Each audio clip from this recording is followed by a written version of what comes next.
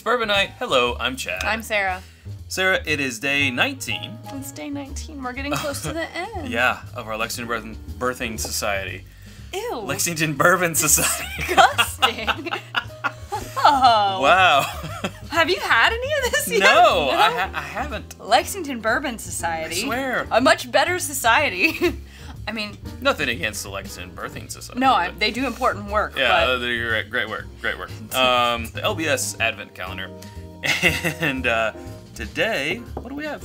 We have a store pick of Elmer T, which Yeah. I didn't actually even know that they did those. Well, they're very rare. Very rare. Nowadays, if they're even still doing picks. Very excited. But this is the 6th series, barrel number 5, and the store pick is from Liquor Barn, which is in Kentucky. Mm-hmm. And we've always kind of thought Liquor Barn picks are kind of hit or miss. They are. But I've had some that I've loved. Yeah. And I've had some that I was like, why? Yeah. But here's to hoping this is a good one. Yeah. So, you know, Elmer normally looks like this. Regular. This is the regular bottle. It's a 90 proof single barrel. And we could maybe try this against this. I don't know. Maybe we'll see. Good idea. We'll see how things go. I don't know. I don't know if Feel we'll have it time. out. I don't know. To see where things go. Ooh, that's a lovely nose. I get like a sweet fruitiness. Yeah, but not over the line. No, not over the line. Just like light, airy. Caramely. Yeah, just, you know, delicate. I don't know. Delicious. It does smell delicious. Yeah. And there's like a little bit of a spice note in there, and I Yeah. can't tell what it is. But it's Yeah. just sitting under the floral and the fruit. Yeah. I don't know. Let's just dive in. Yeah. Oh, it's got a nice kind of heat. Nice little bite to it. So this is one that I think is outside of my normal flavor preference that I actually really like. Like, it's not... I sometimes run into it's too sweet or it's too perfumey or whatever when it gets into this, you know, arena. But this one's actually really balanced and nice, and the sweetness is there, but it's not like sickeningly sweet or anything. Right. It's got a... I think it's really well balanced.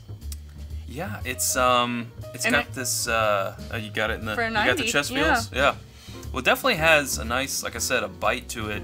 Not really a tongue burn, but it's got a nice punch, and then it has this this nice clove kind of earthiness to it. Would you miss there or what? A little bit, almost of them. Okay, wow. Yeah, mid to finish, you get this clove. What I will say is that the finish is pretty brief. Yeah, it's not a long finish. But it's good. I like this. And it's got this, yeah, it's kind of peppery. Yeah. Yeah, that's good. That's good. Now, question is it better than the straight off the shelf Elmer? I don't know, Chad. How will we find out? I don't know. Actually, I know. This is how we'll find out. Man, we haven't got to do that in 19 days. They've all been, yeah, screw tops. Yeah.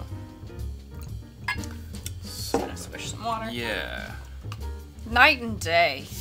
Noses. Night and day. Night and day. Oh yeah, completely different. Gotta say, I like the nose. I on like this the one nose better. on the pick better. Yeah. Well, Go go on. first. Oh. No, you kind of mean it, but not really. Such a gentleman. I'll wait for you to say, but I already know what I'm going to say. I too know what I'm gonna say. Okay. Does it have to do with the wood? I think this one is so much more like wood flavor notes than this one, and I think it's like it's not as balanced. I'd agree with that. If I had to pick my favorite, I'd actually pick the pick. Me too. Yeah. This is still good. Yeah. You know, Elmer has always been a solid bourbon, but this pick here has just got some more things going on to it. It's something special. Yeah. There's nothing wrong with that.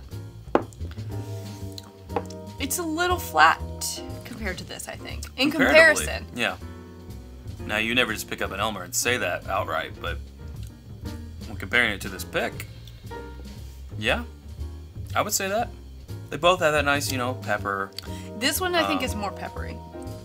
Yeah, I think they're about the same peppery. Oh. But the nuances are more happening in this pick. I got some down the wrong pipe. Yeah. What is this, my first day? Yeah.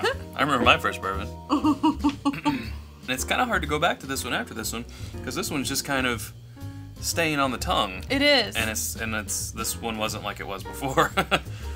I still think it's really good. So Yeah. I'd say recommend, except for that you can't find it. You're not gonna find it anywhere. Even if you did know where to go to a liquor barn, they don't have this ever. You'll never see this anymore. No. So No. sadly. Sadly. But thanks for sharing the sample, Yes, absolutely. LBS people. Yes. LBS member who we haven't looked up to see who you are. LBS day 19. Thank you for sharing. It's a treat. Yeah, it's the definition of generous is taking a full bottle of a pick of Elmer T. Lee and divvying it up over 24 samples. Yeah. I mean, you can say that on a lot of these, most of these. Yeah, I think it's a great program. Yeah. This is fun. Yeah, this is fun. Yeah. So I guess we'll just leave you with, if ever you would have a chance to buy a store pick of an Elmer T. Lee, obviously I think you would do it anyway, but right. Go ahead and do it, because Give it a shot. as much as people love and as much as we love Elmer T. Lee, apparently there can be, better variations out there. Who knew? And we've discovered that for a lot of off-the-shelf things versus picks. Yeah. That there can just be some amazing ones out there. So So don't ever shy away from them. yes, exactly. All right, well, cool. Looks like tomorrow we're gonna do some Rebel Yell 10-year single barrel. Excited about that. Yay. And then we're in the home stretch. So Yeah. thanks, Sarah. Thanks, Chad. Okay, until next time, drink more bourbon.